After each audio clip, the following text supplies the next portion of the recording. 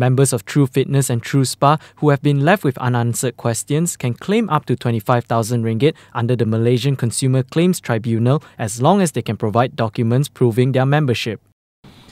When they sign the form, be a member, they never come and check with Kemudian KK, right?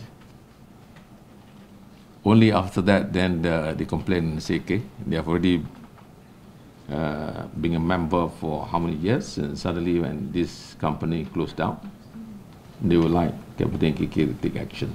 And the maximum that we can handle is the case of only about 25,000. That's the maximum. Yeah. So if they already paid more than 25,000, we can't.